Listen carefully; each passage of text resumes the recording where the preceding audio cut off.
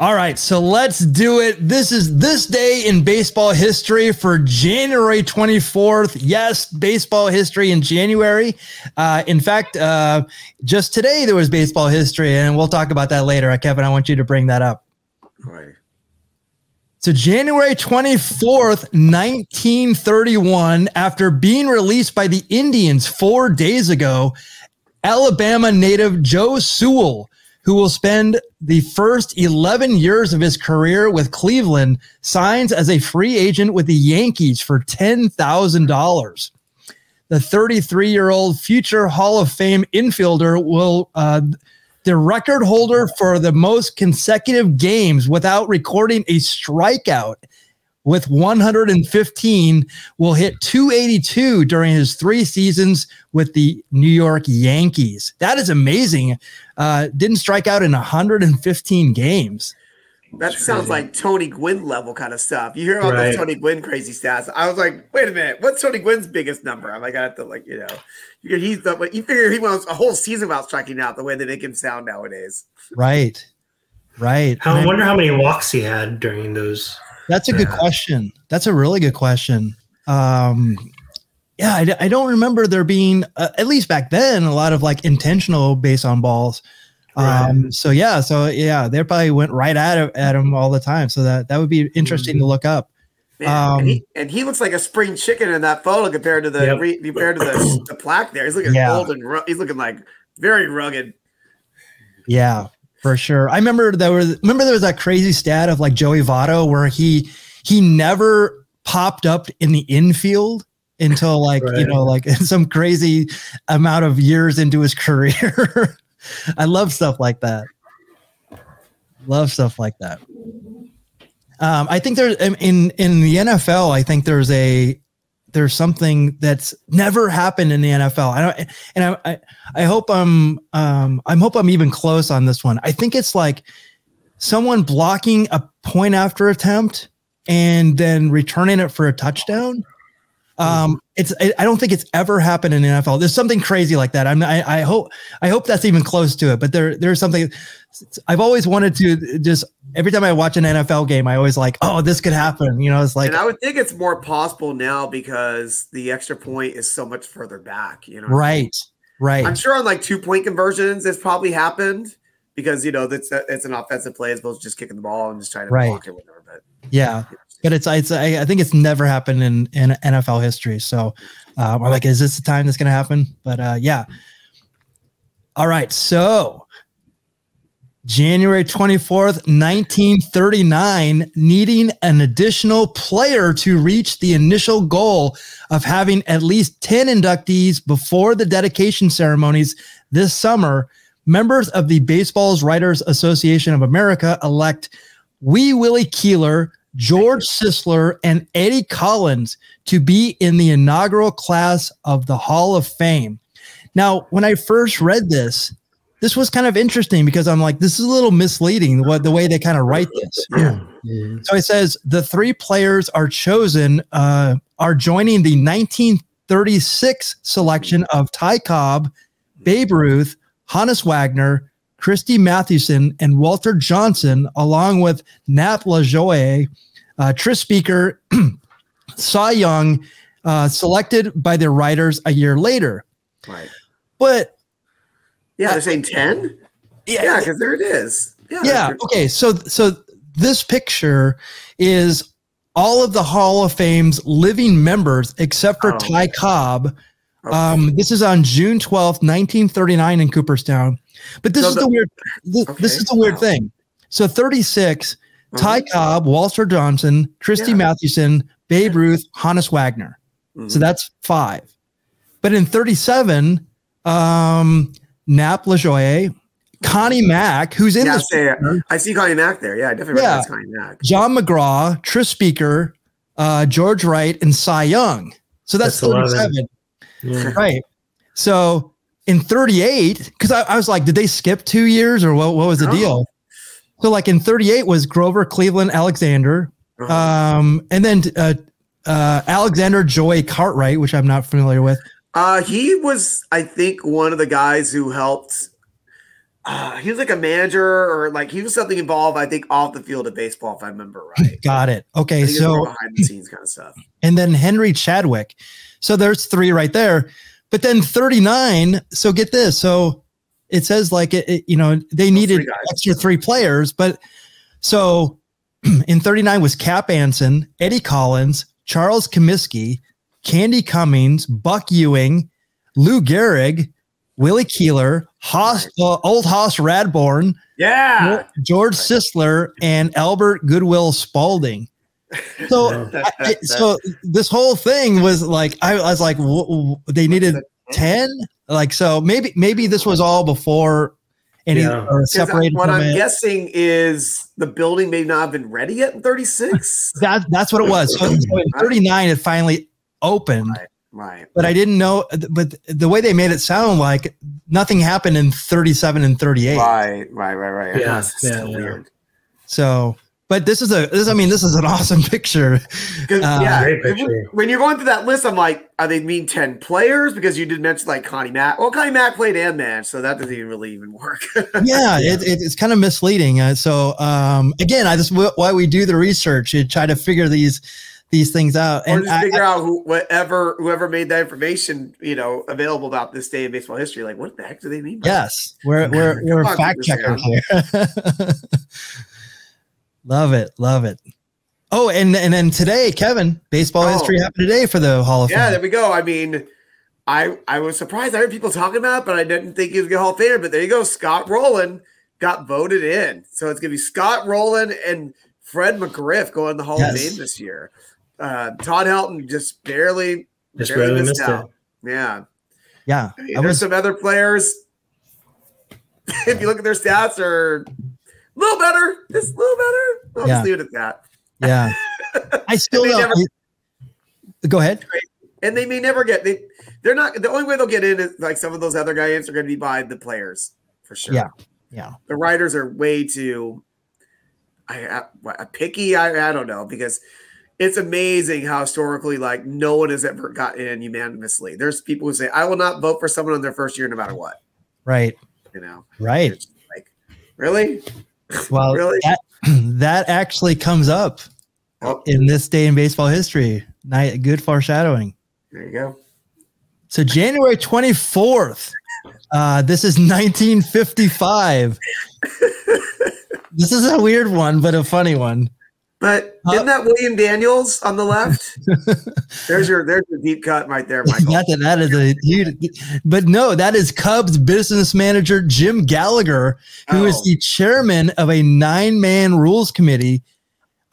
He announces that the 2 leagues will implement an existing rule during spring training that requires a pitcher to throw a ball when the bases are empty within 20 seconds of taking a pitching position. The mandate, which results in umpire calling a ball when tosses are tardy, will not be in effect during the season. So you can go back to 1955 that these pitchers were on a clock. They wanted to speed up baseball. Clock. Come on. Like the umpire's really counting. Come on. Jeez. You know what they could have used? They could have used maybe like some kind of like, well, it wouldn't exist back then. Maybe some kind of mechanical thing, like a kit or something like that would have a voice that would sound like William Daniels. I'm just doing William Daniels joke. Sorry. Just something mechanical, just like this. Keep track of the clock. Do we have? I mean, how big were electronic scoreboards even back then in the 50s? Probably not even really a thing, right? Well, if you remember, I want to say it was like even like in the Olympics, didn't they have like the clock with the clock, with the hands and stuff like that? With the hands, yeah. So that could have happened. I don't remember. Yeah, we had to be getting close to electronic clocks around this time period, though, for sure. Yeah, you're probably already. Right. You figure I would know. I was around for all this stuff. So January 24th, 1973, Warren Spahn becomes only the 6th player elected to the Hall of Fame in his first year of eligibility, receiving 316 of the 380 votes cast by the baseball writers. That's 83%. the Buffalo, New York native who recorded 13 20-win seasons with the Braves, retired as the winningest left-handed pitcher in big league history with 363 victories, a remarkable feat given he recorded his first victory at age 26. Wow. That is nuts. Oh my gosh. Yes. Wow. Yeah. He was 363 and 245. Can you imagine? That's crazy. No, yeah. Can you imagine? He still only got like 83% of the vote. Yes. Yeah, but I think he's fourth all time for wins. Well, maybe the top 10 pitcher of all time, and still 1/5 of the voters are like, no. Yes. 2,500 strikeouts. His career ERA was 3.09. He was a 17-time All-Star, not good enough. World Series champion, Cy Young Award winner, not good enough. 8 times NL wins leader, not good enough. Can you imagine? How do you not say that? It's like 3-time ERA leader, 4-time National League strikeout leader, pitched 2 no-hitters. His Atlanta Braves 21 is retired. He's in the Braves Hall of Fame. He's also on the MLB All-Century team. Oh, yeah, he absolutely should be. Yeah. And you know what's funny now? So we said 30, I don't know what year they started electing. Let's just say 36 when the Writers started voting. We're almost 40 years in. And how many players you say was first year of eligibility? He's the what? The 6th or 7th? 5 or 6, yeah. 6. Only 6 players in their first year. That tells you I'm not going to promo on these writers, but I wish Cowboy Jack was here to cut the promo for me. It's you know what that is? It's hogwash. I'll tell you what it is. It's hogwash, yes. I will agree with you. Yeah, Warren Spahn definitely did not celebrate it enough. And I love you know what? I think it's also like he was right before TV, maybe that people didn't see him on TV. But if you look, if you go by that, he would have finished up his career in about 67. 65.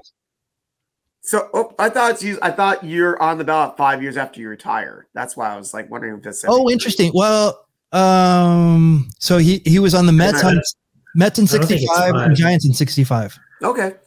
Yeah. I think it's 7 or 8 years. Yeah, I maybe they changed it later to 5 because I thought it's 5 years retired now. I thought it was like I thought at one point it might have been 10. I might be wrong. It's not 10. I know it's not 10. I thought it was 5, but don't quote me on that. Well, maybe. And again, and this card here, I think that's 56.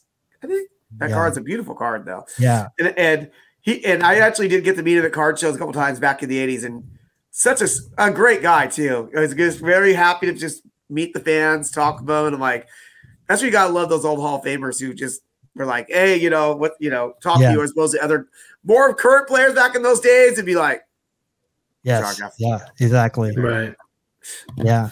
I think the 10, you fall off and you go into that secondary category. I think that's what I was thinking. Yeah, super cool. Warren Spahn. I'm taking a drink from Warren Spahn. Yeah, we might have to add him to to our Diamond Icons. I mean, he's definitely worthy of it. We'll have to do some more digging. It's only Hall of Fame worth anything right now. You're absolutely right on that one.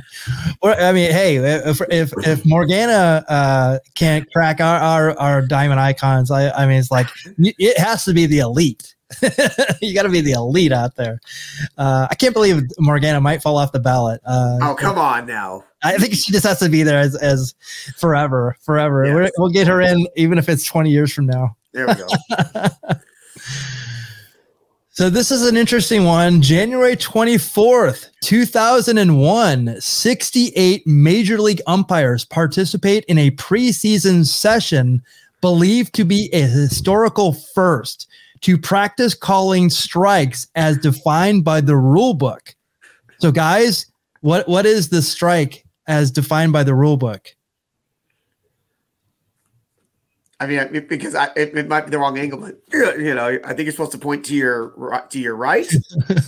No, the actual strike zone. What is the strike? Oh, the strike zone. I'm sorry, I thought you said calling a strike. I was like, isn't it like with the umpire signals? No, not the signal, but the actual. What is an actual strike as defined by the rule book? Oh, okay. So a ball that would be in the oh God, the batting zone, which would be between the player's shoulders and knees and over the plate. Is that close enough? You're very close, but it's actually changed. Angelo, what is your definition of it? I don't know. I mean, Kevin sounded pretty good. I believed him. I didn't make that up.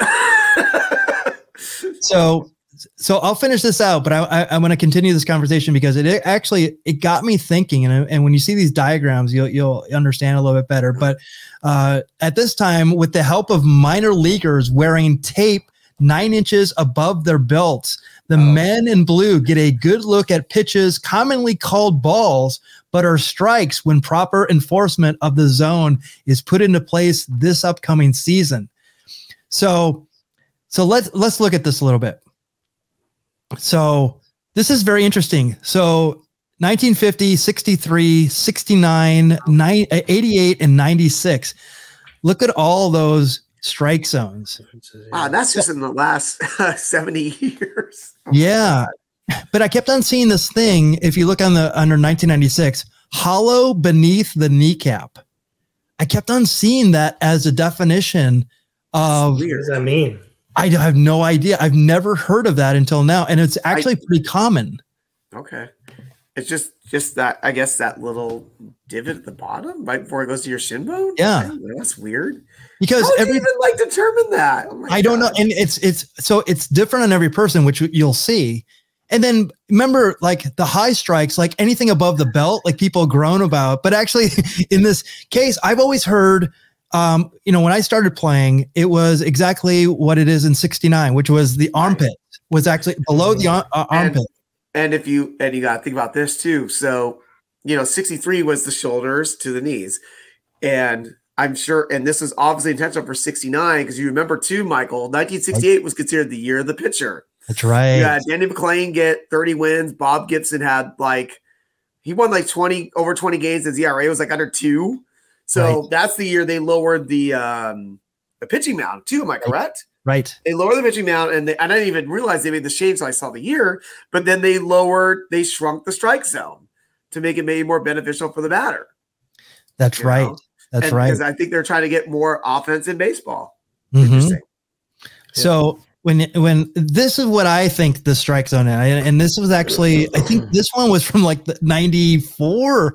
This graphic was from 94. And I'm like, this is what basically what the strike zone is, in my opinion. Actually, it's probably now dropped a little bit lower because now pitchers are able to have ball come in at different angles. So I think it's dropped down. That's the hollow below the knees. But if you look at this is very interesting too.